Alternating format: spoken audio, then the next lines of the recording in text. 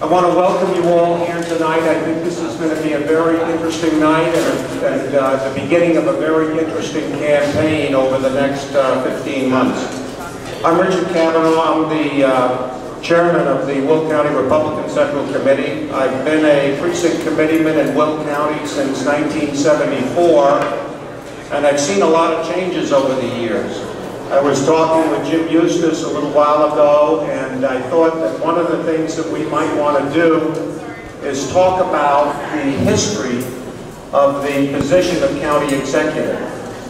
After the 1980 census, the county board was redistricted, and in the 1982 elections, for the first time in years, Republicans were in a majority on the Will County board. Lyman Tiemann from Frankfort was elected county board chairman. Ed Custer from Bolingbrook became Forest Preserve District president. Republican majorities were increased after 1984's election and 1986's election. And as a result, the Democrats who controlled the Illinois House and the Illinois Senate talked to local Democrats to talk about how to get power back to the Democrat Party in Will County. So what they did was they decided that they could do so by electing a county executive.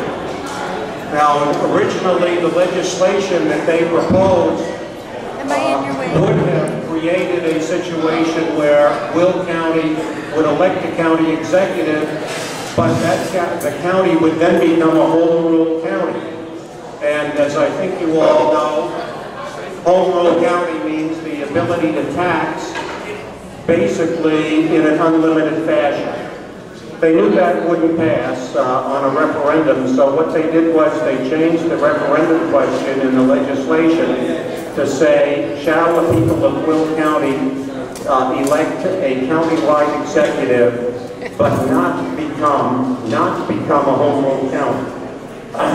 That election took place in March of 1988, and the people of Will County, by a couple of thousand votes, voted to create the office of county executive.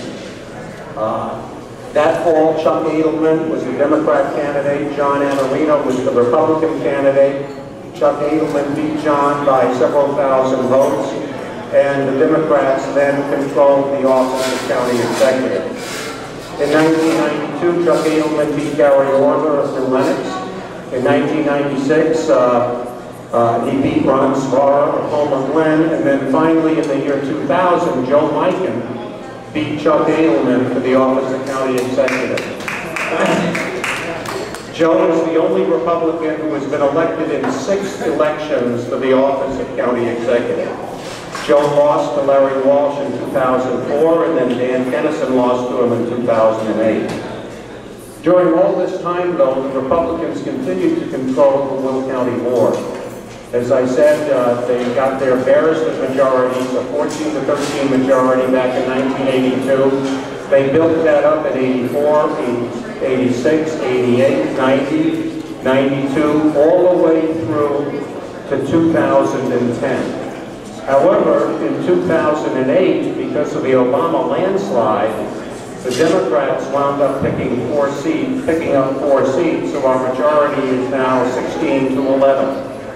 So, why is this election, this county executive election, important?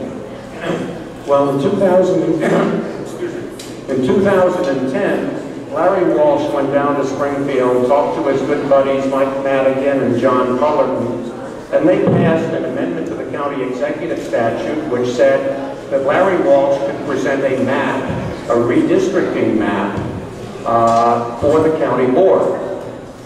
I can see in 2013, after the 2012 election, a situation where Larry Walsh, if he is re-elected, and if the Democrats control the Will County board, I can see Larry Walsh going down to Springfield and saying to his good friends, Mike Madigan and John Cullerton, hey, Mike, hey, John, we're in trouble up in Will County. We need to raise a lot more money to do the kinds of things that Democrats do, which is spend money.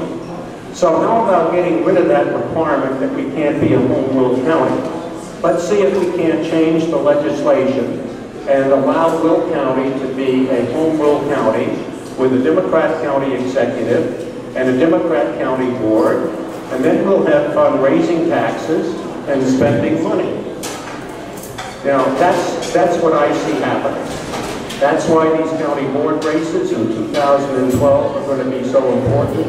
That's why the county executive race in 2012 is going to be important.